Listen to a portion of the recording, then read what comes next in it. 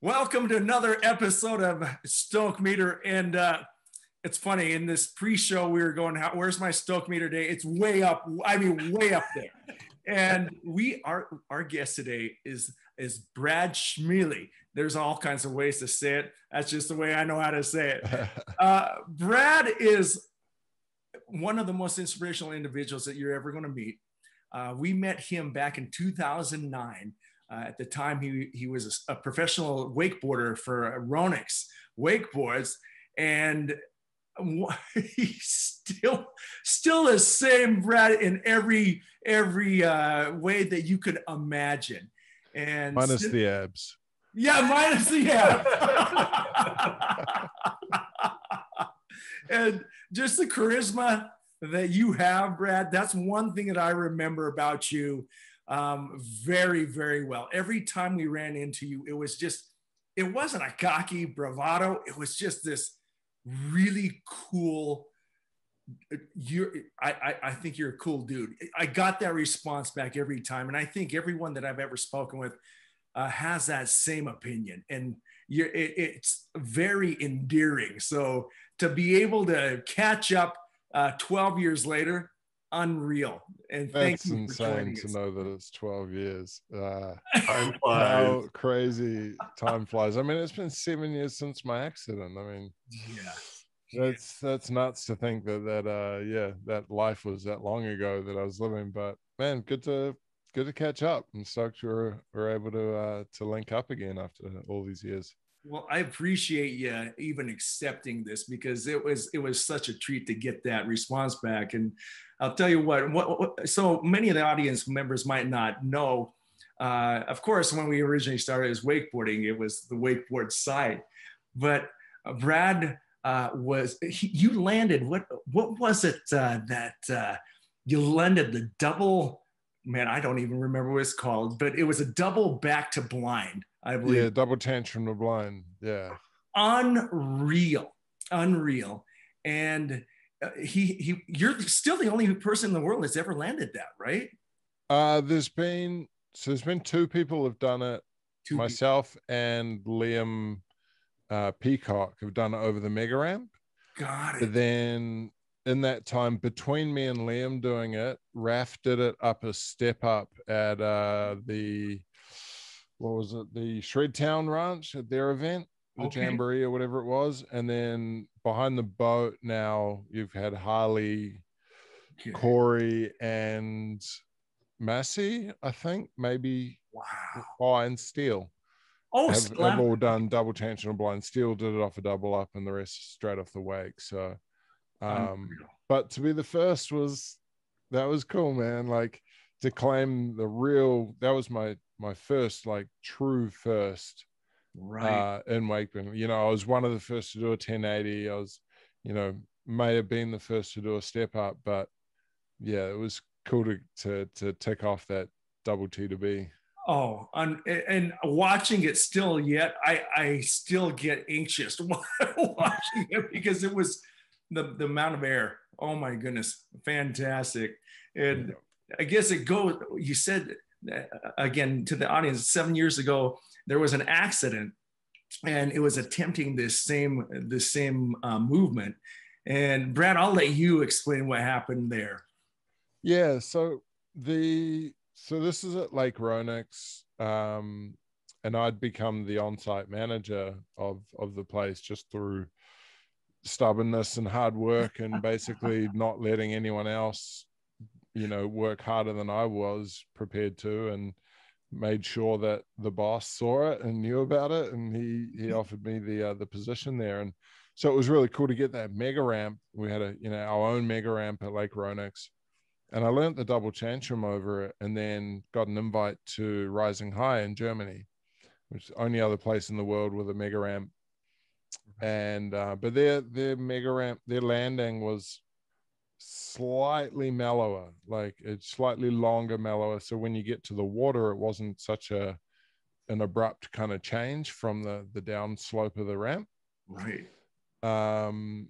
and a very similar setup in terms of like the run-in pool was similar size to what we had at Lake Ronex, and but they had it set up so you could hit it both ways, heel side or toe side. And I'd I'd done it when I got there and we're doing the training. I did a bunch of double tantrums and even did a double toe side back roll over the mega ramp. And then Brent and Priestley and Parks were both there, and they just started amping me up. They're like, double tantrum blind, you got this, man. Like, they're just like pumping me up for it. So I started trying it, and within, I think it was about my fourth or fifth try, I landed it. And it was incredible. It was one of those moments, like, I had, my idol Parks was like there filming and cheering, and it was, and amongst all my peers and everyone there, just, it was such a cool moment. And I knew I was going to win Trick of the Year with it. Like, it was just ticking all of these goals that I'd had throughout my whole career. Right. And so we get back to Lake Ronex afterwards, and we've been filming for the movie Prime with Sean Kilgus. Right. And we've been filming, all season. And it came down to our last day of filming. And he'd already captured me doing the double tantrum, but we wanted to get the double tantrum to blind at Lake Ronex because it was a Lake Ronex section for the movie. So we couldn't use the footage from Germany and down to the last day. And I felt the pressure. I put the pressure on myself to do it. I was like, well, everyone knows I can do this trick now. It would be a letdown not to have it as the final banger at the end of the section. Yeah.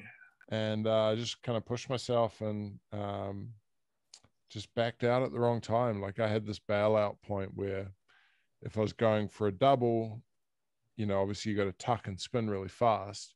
Right. If something felt wrong off the top of the ramp, I had until halfway through the first flip to where I could open up, slow the flip down, and just do a single tantrum and right away.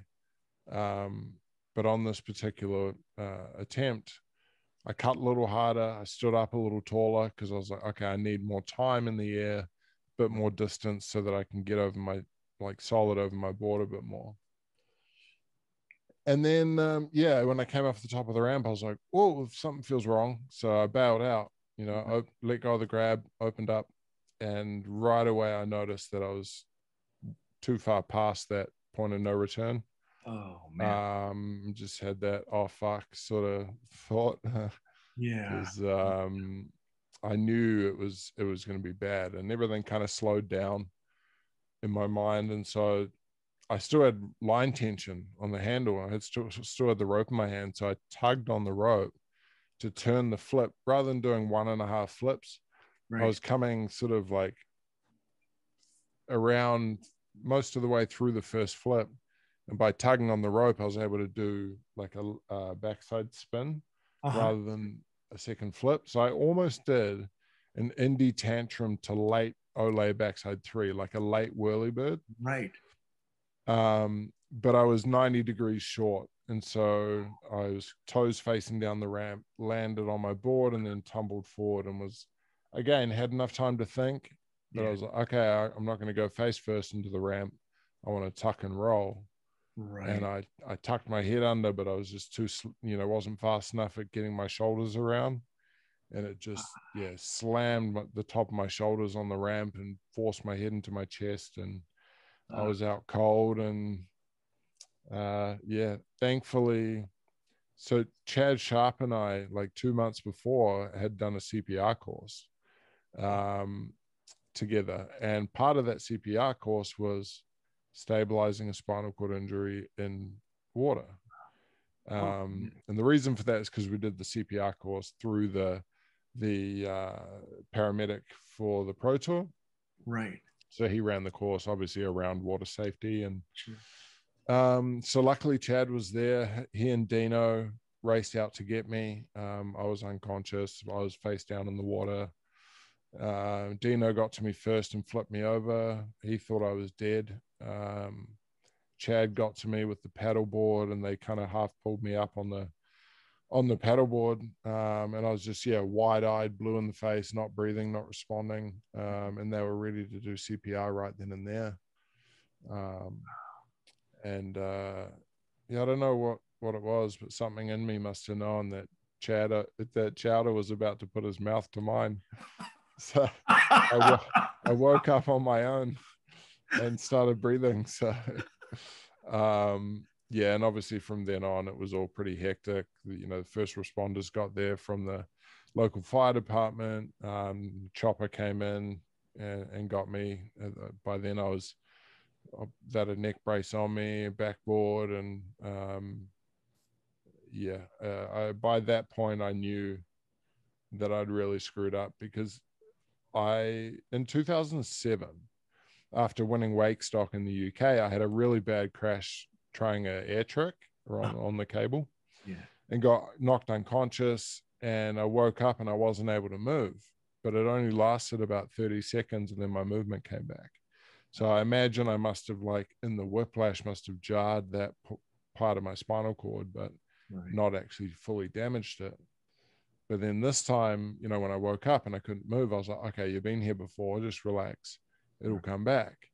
And then after, 10 minutes, 15, 20 minutes, like nothing. So that was when it started to really sink in that I'd really screwed up. And yeah, was flown off to the ICU, and rest is history. Yeah. And just interesting. I'd say, first of all, I didn't realize the first time around that, I mean, 4 to 5 attempts just on the first, when you're trying to get it on film is, you always just have it in your mind, like you just send it and then you stick it and you right away. So, I mean, that's something I never knew, but I also didn't realize that you were completely out. So after you took the hit, it was, I don't know how long it would have taken for them to get to you, but for them, it was probably an eternity. Yeah. And then to flip you over and see that you were just completely unconscious had to have been just terrifying for them too. Totally. I mean, I'd imagine it would have been 30 seconds to a minute for them to get to me. They were pretty quick. Like, there was no calling out, hey, you're all right. Like, they knew I was not okay. Like, they heard the thud, they saw it all. So they were quick to get to me. But yeah, it's kind of scary, because my board was actually, my toes were facing up. So my body was facing upward, but my right arm was across my body. And so it had twisted my upper body. So it was enough that my face was down in the water. And interestingly enough, I've found out that, when you're face down in the water unconscious, your body knows not to try to breathe because of this mammalian dive response. So if your face is in the water, it knows not to breathe. So obviously that's interesting and cool to find out that the body does that. And that actually ties into some of the stuff I'm doing now with, like, breath hold training and pushing myself and that side of things, which is something new that I've found and kind of gotten into. Right.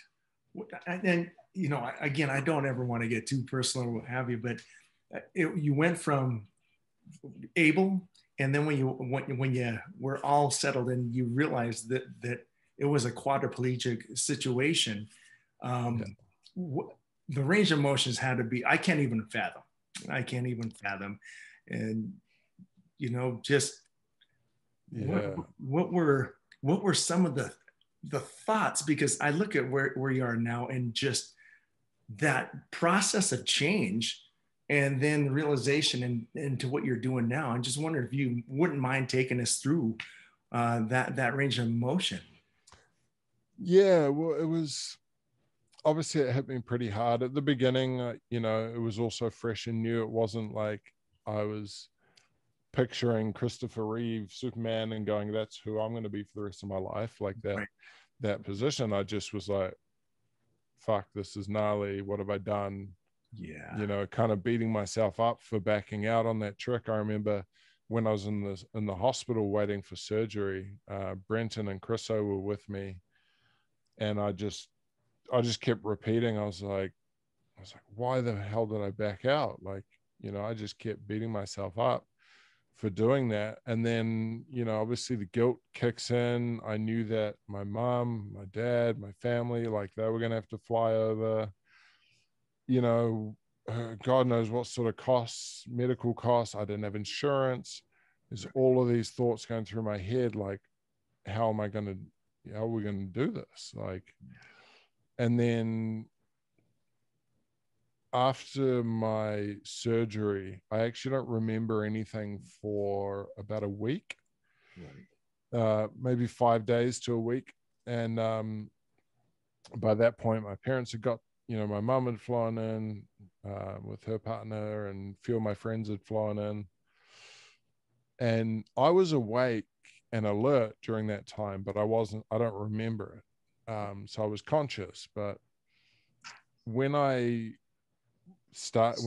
memories started again, and when I can actually remember from, that was when it really, really hit me, because, I saw, that my parents had flown over. There's all this fuss going on. People are organizing fundraisers, and it really started to sink in. And actually the first morning I remember, I didn't even know that I was paralyzed. I thought I was hungover at a chick's place that I met downtown. All I saw was, like, through the window at the end of the bedroom was a couple of girls in scrubs getting ready for their day at work to go, as nurses. And so in my mind, I'd actually had a really crazy hallucination the night before that I'd been kidnapped. Oh, wow. And so the hallucination's the first thing I remember. Then this morning waking up, I thought, I was in this chick's bedroom. I thought she was just getting ready for work and making herself a coffee or whatever. And she came into the room, and I went to sit up and say good morning. Couldn't move, couldn't speak. That's when it all kind of crashed down. Because it must have only been a minute that I was there in this weird daze, thinking I was in some chick's room. Like, couldn't remember because I got so wasted the night before or something. Like, it's just what my mind kind of pieced together. And at that point, and probably for the next few weeks, if there was a button I could have pushed in my life, I would have done it. Or maybe I might have done it. I can't say 100% that I would have, because I'd like to believe there's always that fighter in me that, like, no matter how bad things got, there's always that percentage of me that's gonna fight. But yeah, the ironic thing is, if there was a button I could push to end my life, and if I was able to push it, I wouldn't have needed to push it. If I had arm movement, even if I was going to spend the rest of my life in a wheelchair, if I had arm movement, it would be okay, because I can still be independent. That was what was going through my mind. I even had dreams of being out at Lake Roanoke at the chin-up bar that I've set up like a month beforehand, doing chin-ups with sitting in a wheelchair, pulling the wheelchair up with me. Like, I had these visions. I was like, that's how it's going to be. And it was a few weeks in when, a lot of the fundraisers were happening, and I really started getting, the messages of support and visitors and, family being there and stuff. Like, that's kind of when I decided, like, okay, I'm gonna fight this thing. And because there were a few sketchy moments where I almost died. I was trying to wean off the ventilator, and the second day doing it, I pushed it too far and my heart stopped. And they had to, like, resuscitate me in front of my mom. Like, some gnarly shit to go through. And I think that was the biggest thing that affected me, was guilt. I would look in my mom's eyes and see the pain she was going through, and that was my fault. And well, that's how I saw it anyway. And so it was crazy range of emotions. I mean, you guys will be able to get the full immersive, like, understanding of what I went through when my book comes out next year. But yeah, it was pretty full on, and not something I would wish upon anyone. It's interesting. I'm sorry, Gary, but knowing some of your friends, unbelievable support. I mean, I'm thinking like Jeff Weatherall and Dean Smith and Parks Bonifay, all those folks like that. And just wondering when you're in that circumstance and you knew their support, what was it that those support systems from your family? I know your brother is there with you as well. At what point did you just grasp it and make that decision? Because one thing that you saw, I saw something that you posted that you have that ability to make a choice. And at what point did you make that choice? And at what point did you start taking actions upon those choices? I mean, the actions on those choices was as soon as I was able to start like doing any sort of recovery, any sort of rehab. And at the beginning, all that was some physios coming in. They put, compression stockings on my feet. They put this abdominal binder on me so that when I sit up, I don't pass out with my blood pressure dropping, because that's just part of it. You know, even to this day, I wear an abdominal binder to kind of stop fluid from pooling in my abdomen and stop me from passing out. But yeah, that was the first thing. They just set me up on the side of the bed and they put a table there, put my arms up on it and like trying to see if I can pull my arm back with my shoulder. And I mean, I had very, very little shoulder movement back then, you know, whereas now I've got good shrug. I mean, you know, some of the videos that I've been putting up recently, I've got really good upper body strength, which is lower than the level of my injury, like lower than it should be, or more than it should be, sorry. But yeah, I think like back to the question, obviously having, you know, the likes of Parks and Chad and Ruck and Danny, and, you know, I'd already had my moment of like that surreal moment when I became the manager at Lake Ronex, and, you know, I was already friends with all of these guys, but then all of a sudden I'm in a position where they're coming to me going, hey, I've got this idea for a rail. How do you think we should do it? Or, hey, I want to build this. What do you think? You know, they're coming to me for my opinion on it and my help. And all of a sudden I've been put into this, you know, position where it was just such a cool dynamic with those guys. Like we just became so tight, especially me, Chad and Ruck. Because Chad and Ruck were the guys that were coming out every single day to the lake. Like, so we spent every day together, obviously Parks and stuff, you know, those guys, we became really close. So I had that kind of moment of realizations, you know, when your idols become your friends and that sort of thing. But then obviously like, yeah, having those guys, like Weatherall was the guy who stepped up the most. You know, he took charge and was like, okay, what do we need to do? Who do we need to speak to? Like, you know, he'd speak to other people who'd been through this sort of thing, and they were like, all right, you need to fundraise. So then he'd get on that, you know, hustle people to start fundraising. And so that was really cool. There was actually this weird moment with, it was a couple of weeks where I actually wasn't allowed to speak to Danny, Chad, Parks, or Paul O'Brien. Because I didn't know much of what was going on. I left a lot of it in my mum's hands because I didn't have insurance or anything. She was looking into, okay, does Lake Ronex have insurance? You know, does BFY Productions have insurance? Does, you know, this or that? And so she spoke to a lawyer, and the lawyer came in and saw me, and I nodded my head, say, yep, I give you permission to look into this and figure out what we can do. And then next thing, so the whole time I'm told, yep, it's insurance, it's an insurance claim, this and that. And then I find out that that's, you know, that could be translated to me suing Ronex, BFY Productions, all these other, you know, which is basically what we would be doing. And so legally, they, as owners of Ronex, they weren't allowed to speak to me. And as soon as I found that out, and that I found out that that's kind of how this was that I was about to sue these companies that I was really close with. I just said, cease and desist. I'm done. No, I don't care how much money I get out of this. It's not worth it for me.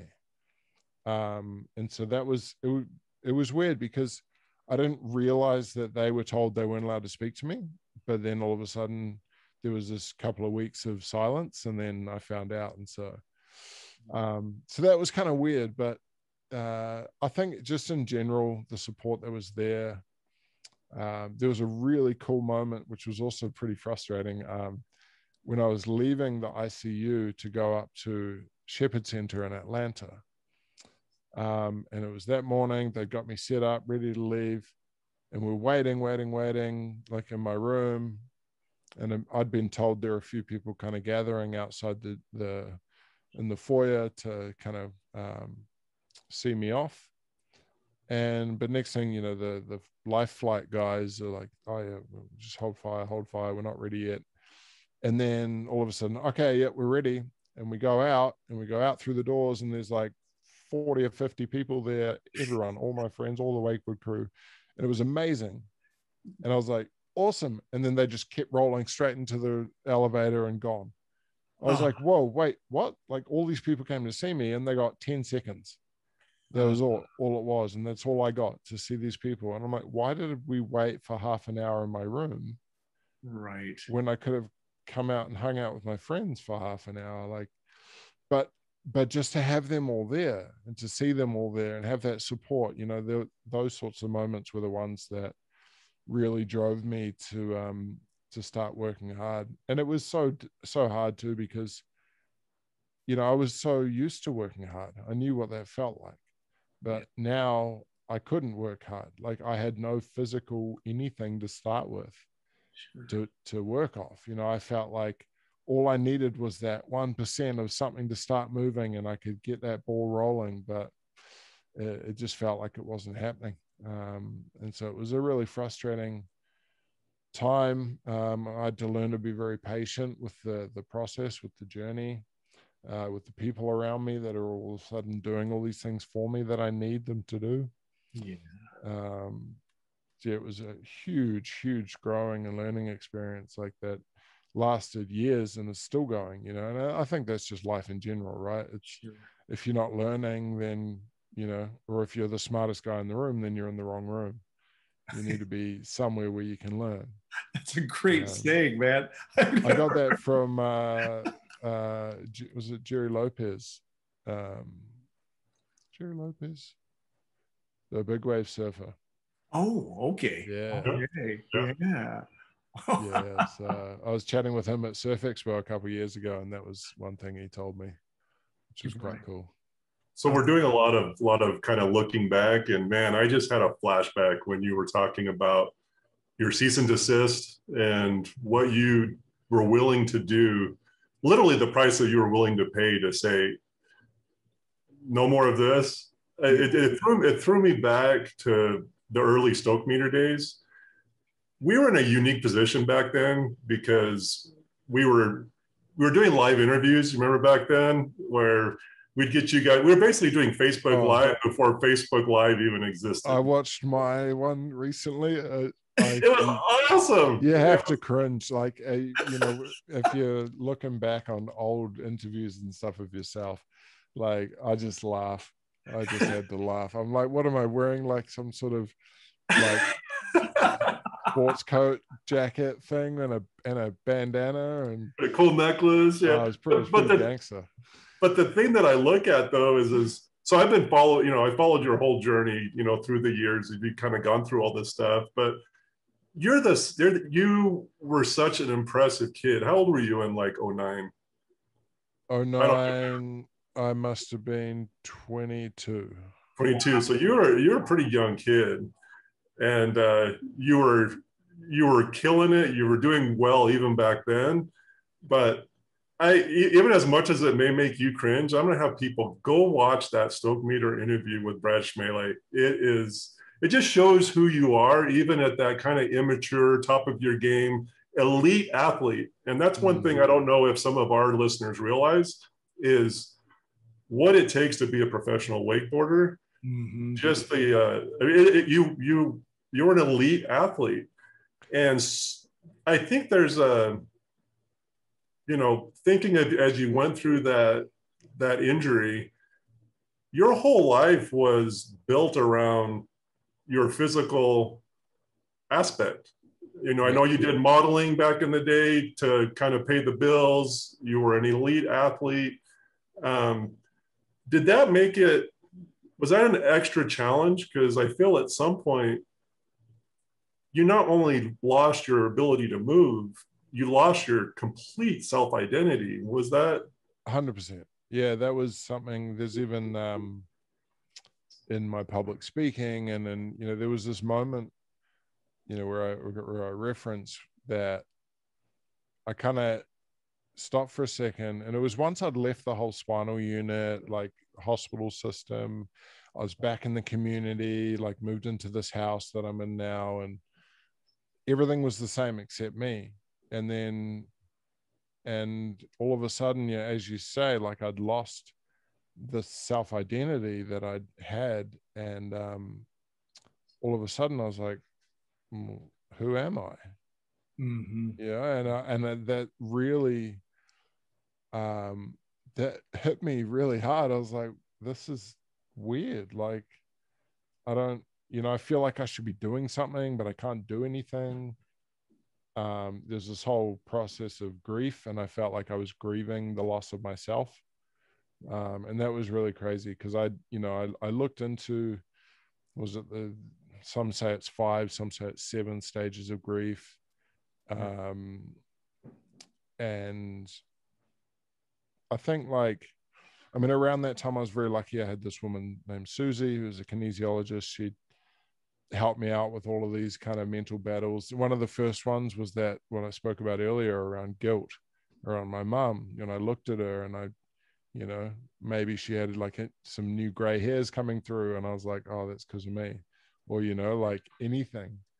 I felt so guilty because of it. And Susie explained to me and helped me realize that I have no control over what other people do or feel or say or act or anything like that. I have no control of that. That's all on them.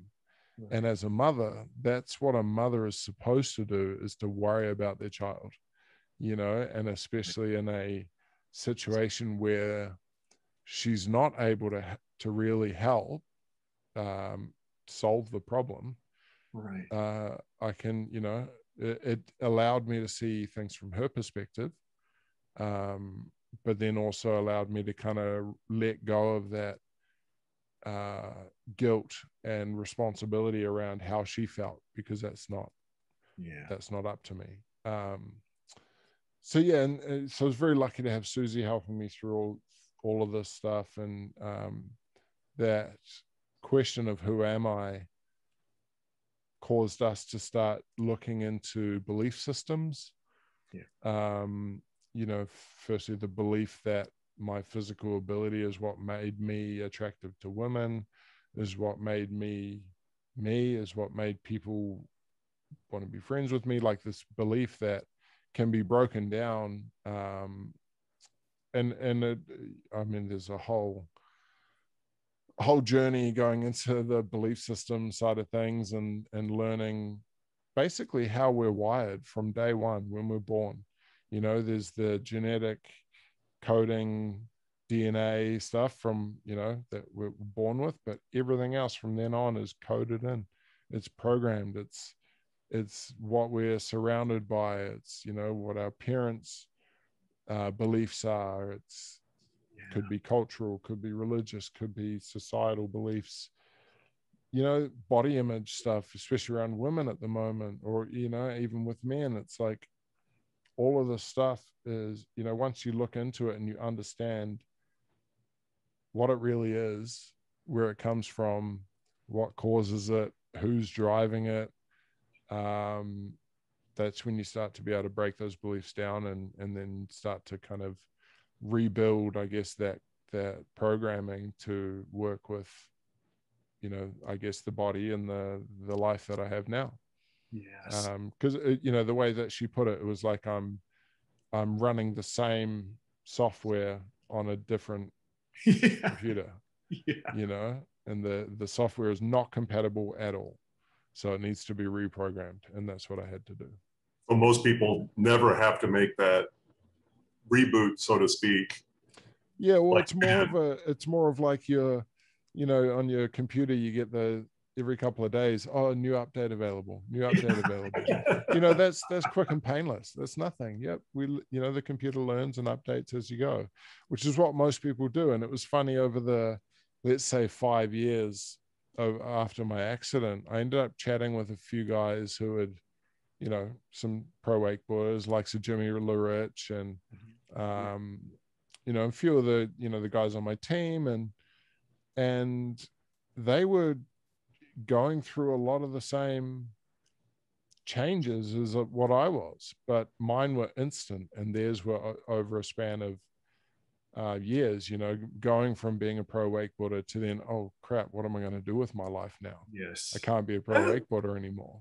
That's interesting. I never really thought about that before. Yeah. So as a, basically any sport, anybody that's an elite, whatever, you know, just the natural aging process alone, they kind of have to go through that. But you just got the accelerated version. Totally. Yeah. Yeah. And then some. Yeah.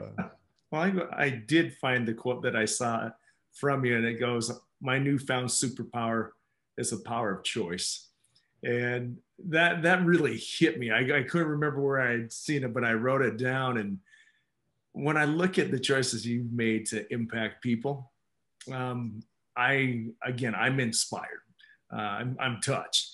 And I'm wondering if you wouldn't mind going over some of the things that you've done, because there's some pretty cool things that you've had in the mix. One is the team BRAD, or Brad with a hyphen, right? BRAD. But the other thing too is the Wings for Life.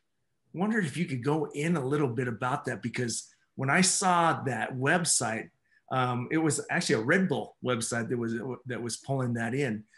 Yeah. Couldn't help but smile, right? Yeah. Well, so Wings for Life. It's been funny. Like, you know, you know me, I'm not going to sugarcoat anything. I'll be straight up and, you know, transparent about everything.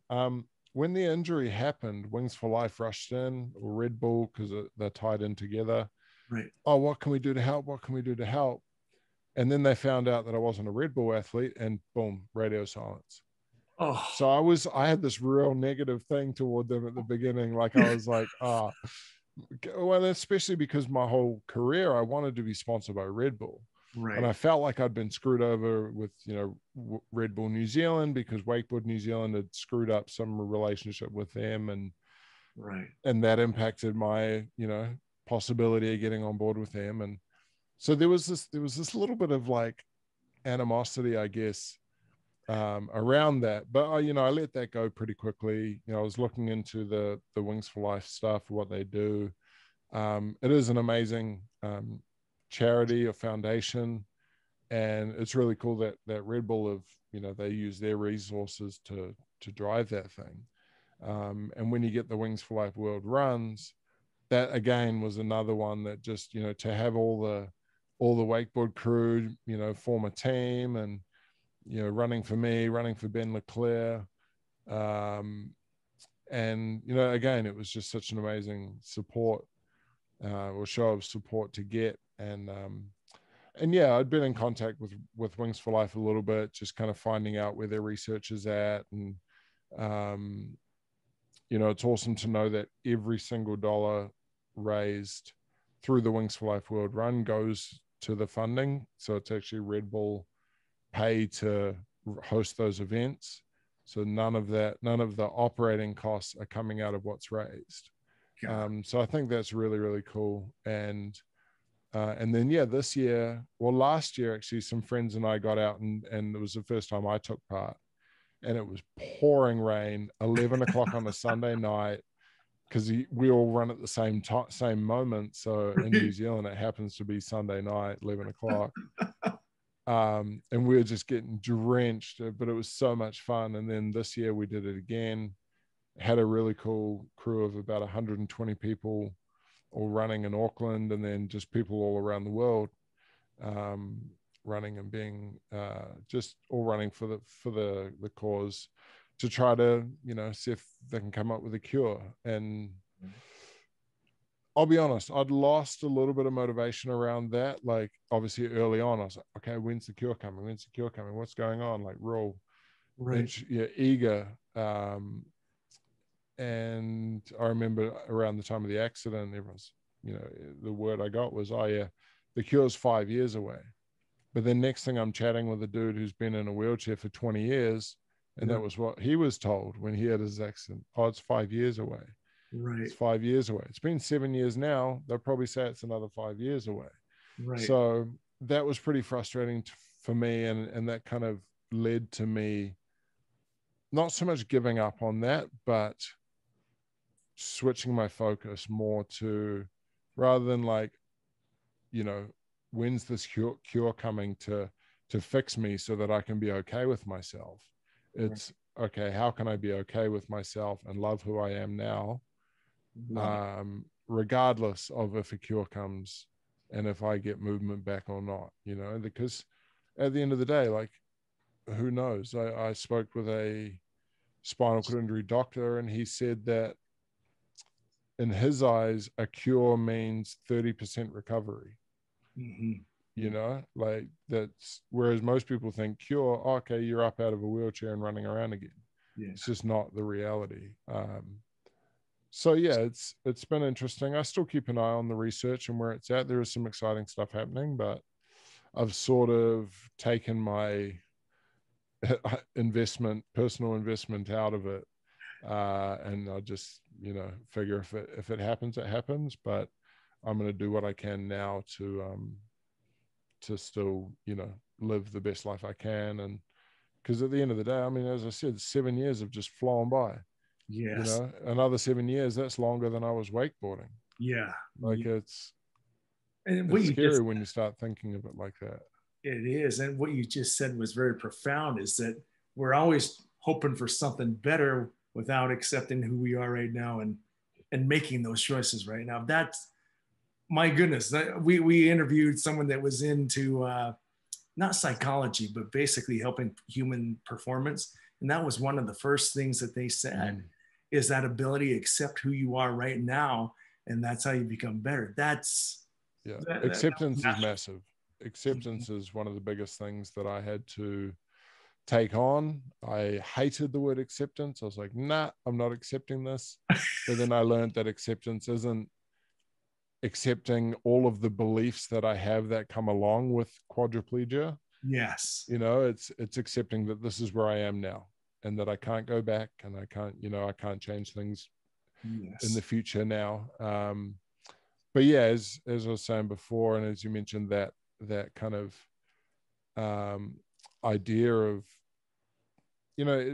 everyone's got this idea of, oh, if I get this, then I'll be happy. If I can get this much money, then I'll be happy. If I can get this partner, then I'll be happy. What about now? What about just learning to be happy with what you've got, and not putting this kind of built up meaning on something happening in the future and assuming that we're all of a sudden going to be happy because of it? Because it's not the case. I mean, sure, money, the whole thing, money doesn't buy happiness, but it can buy a boat, and a boat makes you happy, that sort of thing. Like, sure, there is an element of like amount of pleasure and joy that can come from having money and resources and stuff. But there's an amazing quote. Now, I don't know the full quote properly, but it's out of a book called Way of the Peaceful Warrior. And the main quote that I use from that, which ties in with what I'm about to talk about, is the secret to happiness, you see, is not found in seeking more, but in developing the capacity to enjoy less. And I had to kind of like go over that a few times to really let it sink in, that, at first I was like, what, how does having less make you happier? But it's not about having less, it's about the capacity that we have. And a part of that chapter as well in that book, he talks about, there are two ways to become rich. One is to get enough money to do all the things that you want to do and have all the things that you want to have, or it's about adjusting our beliefs around, you know, what we want and what we think is going to bring us happiness, and, you know, that capacity to enjoy less. So like, you know, someone who lives off the land and lives out in the wilderness, and, you know, they don't need much to be happy. Like, sure, they could have everything in the world, and that may, you know, that they may be happy with that, but they could have nothing and they'd be happy as well. So it's not necessarily about, well, it's either about what, you know, how much money you have to be able to buy the things you want, or it's about adjusting what you want and what fuels your happiness and what drives you, to then understand that I don't need all that money to be happy because I have everything I need. But I mean, I've kind of butchered the way that he quoted it, but it's a really cool book. Probably my favorite book I've read is Way of the Peaceful Warrior. Right. But yeah, there's just, it's this illusion that people buy into that, oh, if I have this, I'll be happy. It's like, no, happiness comes from within. Like, we got to drive that from within ourselves, not from exterior things. It's funny. Well, let's say I was having a discussion with my wife literally yesterday. And I was just thinking, you know, just about some of the other interviews we've had, where it's interesting. There's kind of like these weird kind of interconnected themes. And what you're talking about is really what I've been thinking a lot about lately. And I turned to my wife and I said, name the top 2 things that you have bought in your life that make you happy. And she literally sat there for about a minute and a half. And the only thing she could really come up with was like, oh, I love our house that we have to live in. But she kept going back to family and, you know, friends. I was like, no. I'm saying, what is it that you've bought? Yeah. You know, to keep corralling her back in, you know. And you really made a big impact on me when you said, you know, you had to stop looking for, not looking, but you had to quit focusing on the cure so much, and then reel back and say, let's work on me. You know what I mean? Like, change, like you said, change your programming, change your focus. And I've seen, as I followed your story as well, you've even taken it to another level, is you're also trying to help other people as well. Can you tell us a little bit about, like, you're doing motivational speaking and that type of stuff? Yeah. What else do you do? I just had something pop up into my head just then. And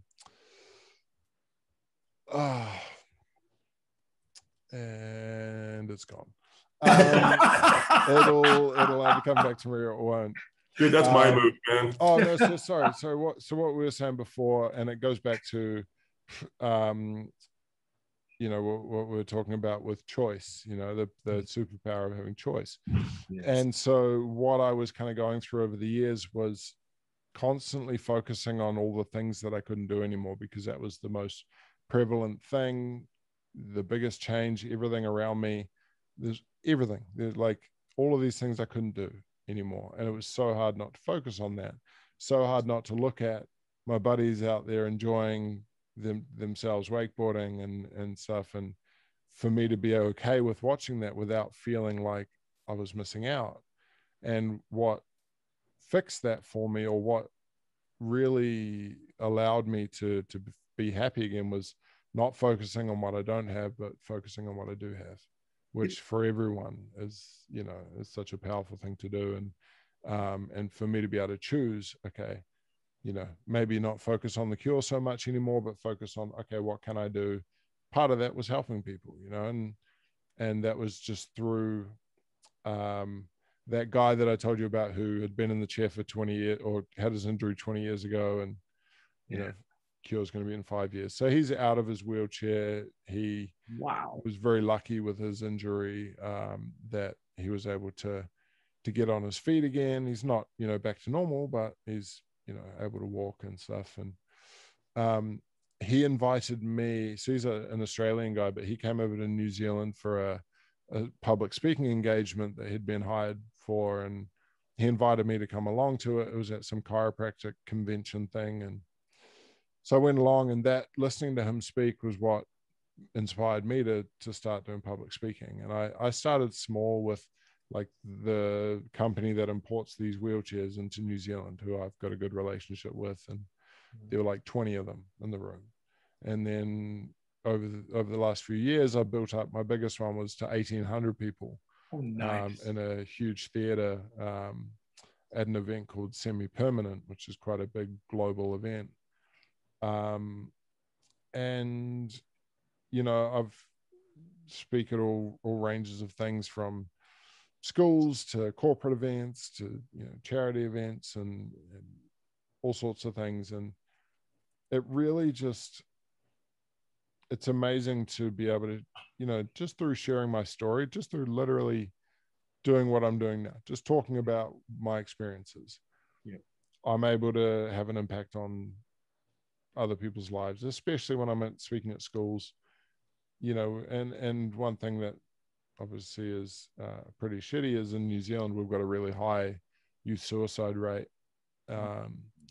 And so that's something that I'm like, look, if I can have an effect on just one person, yeah, it's worth it. You know, and I've had messages from, you know, there's a guy who messaged me saying, hey, look, if I hadn't stumbled across your page, I was considering ending my life, and you've helped me to keep going. And I was like, whoa, man, like that's amazing. That alone just makes it all worth it. And, you know, I don't like to look at it as, oh, I saved this guy's life, but it's something that, you know, for me to be able to pass this knowledge on. And that's why I really was passionate about writing my own book, because I want others who go through this injury to be able to read something from start to finish and really absorb certain things. And it depends on what part of the process they're in. They may absorb some things better than others. They may not be ready for certain things at the end. But it's not just for people in that situation. It's for anyone. Everyone goes through something. So if we can learn the tools to be able to get through our hardest times, like that's what I've kind of tried to weave through the story in my books, for people to be able to leave with these tools to use themselves. And so, yeah, it's cool. And then there's also some one-on-one stuff I've done. Like if there's people who are, you know, going through a new injury and they want to meet someone who's gone through it. And I'm very like respectful in those moments, because I know that in my first year after the accident, I didn't want to see anyone. Yeah. I didn't want someone in a wheelchair coming in and telling me how my life was going to be. Yeah. And how it's all going to be okay.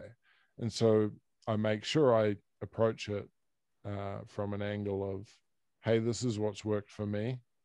And, you know, when I'm speaking to those sorts of people, it's obviously very early on. So I'm never going to say, hey, life's great. Living, you know, life can still be okay living in a wheelchair, because I don't want them to think that recovery is not an option. Because for the first few years, that should be all they're focusing on, is physical rehab recovery, because there is a chance. Yeah. I just got to the point after 3 years of full-time rehab that I just didn't see the results, and I felt like I was getting depressed because of it. And that actually led to a really big turning point. You know, breakdowns lead to breakthroughs. So I had a pretty big breakdown after that, and then that really turned things around for me. That was kind of the crux of, you know, that turning point that kind of turned things back around for me. A new chapter. That's heavy. It's interesting because I was just thinking about an interview we did a couple months ago with Sean Murray, and he was saying something that he was unhappy with wakeboarding because he got to the point where he felt like he was impressing others as a built-in audience in the back of the boat. And it wasn't until that he realized that I have to do it for myself so that I could feel better. But then through that, the process of inspiring others, and to see this cycle that you have went through, and then to have watched a lot of your videos. Actually, I saw one where you're doing the Rocky thing. Right, you're getting the calorie. You're talking to the camera and moving your arms and saying that's how you're getting your calories. I literally about fell over when I saw the movement. I was absolutely blown away. And you're like, go ahead. With the one when I'm on the arm cycle, is that it? Yes. So that thing, a lot of the time I have to, like, pretty much every time I post a video like that, I have to put a disclaimer with it. And the disclaimer is that there is a motor inside the arm thing that actually moves my arms for me. And then it's so how that thing works is it's got electrical stimulation pads that stick to my arms. Gotcha. Or they stick to all the muscle groups around shoulders, arms, and everything. So there's 24 different electrodes that stick to my body. Wow. And so they trigger the muscle at the right time of the movement to contribute to the movement. Wow. Obviously the motor inside is making the movement happen, but then it's about my own intention and my, the effort that I put in that makes the difference. And you can see the difference if I'm sitting there doing nothing, the arms are moving. But if I'm putting the effort in, my shoulders are going, my head's going, I'm like, really, really driving it.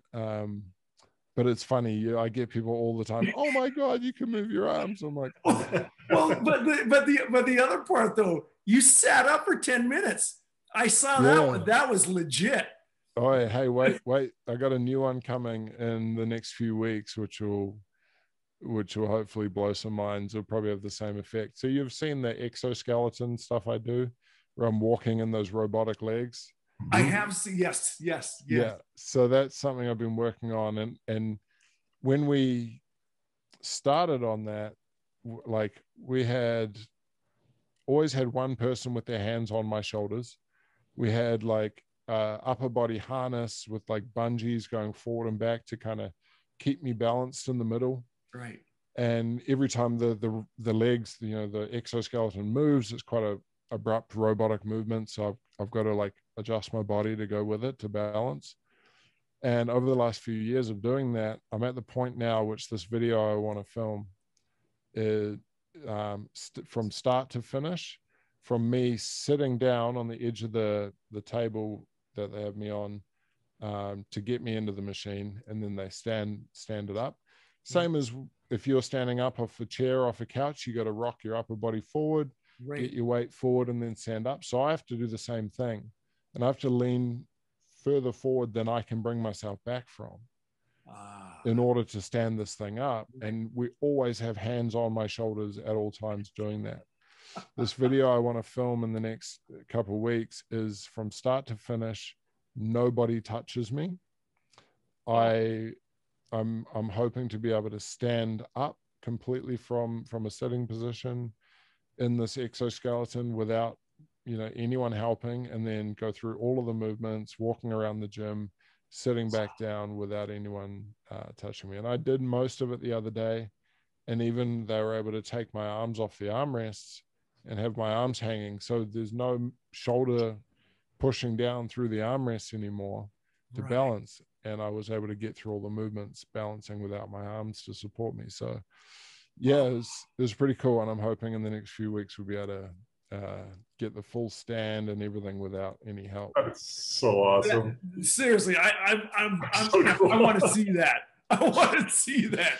Me too, man. The thing that hits me across the face when you're talking about everything you did before and everything you did now is that recovery can mean a lot. It can mean a lot of different things. You know what I mean? It's recovery mentally, it's using technology for recovery, it's mindful. You're just a prime example of what recovery means. So on that, one of the things that used to always get to me was people messaging me saying, how's progress? Because I always had to either lie to be positive, which for so long in those first couple of years, like I had this positive outer shell on when I was not positive on the inside. Like it was so fake. But it was my coping mechanism. It was my way to kind of survive, fake it till you make it, I guess. And when people would ask me how's progress, I'd either have to give them let them down with a negative response, or I'd have to, bullshit them. And I would for for a while there, I was like, positive. But what I did to make it so that I could give a positive response was I just changed the meaning behind progress. I was like, yeah, progress is amazing mentally. Like that's all I'd have to add in, like I just completely leave out what they were asking about, which was physically, and I just ignore that. No, it's great mentally, because that's what, for me, that's what was, had become most important, because that physical recovery wasn't happening. That's awesome. Brad, you're an inspiration, man. I don't even know how to say it more. And as all of these things come about, your book and such, I'm hoping that we can revisit all of this, because you're fantastic, dude. You are, again, just as charismatic as when I last was in your presence. And it's a whole different ball game, but you've made that ball game yours. I can't thank you enough for that time. All right, thanks, Maurice. Yeah, it's been one hell of a journey, that's for sure. It's interesting, and that's one thing. You get a lot of people will come to me and they're like, "Oh, I could never get through what you've been through and this, that," and it's like, well, no, like we don't know what we're capable of until we get put in that position. Right. And I think we all have a lot more strength within us than we give ourselves credit for. And we also, I think something that's really important is to understand that we all struggle. And there's this illusion, especially with social media, that, oh, everything's okay, everything's great. Look at my photoshopped highlight reel of my life, and there's a really cool image that describes it really well, where it's got like a mirror and someone's holding an apple in front of the mirror, and the apple looks perfect, something you'd want to fully bite into, but then it shows the back of the apple, which is all rotten and got worms coming out and everything. And it's like, it's a really good kind of analogy for social media and this fake positivity and this fake, like, everything's okay. I just think it's really important for people to check in on each other.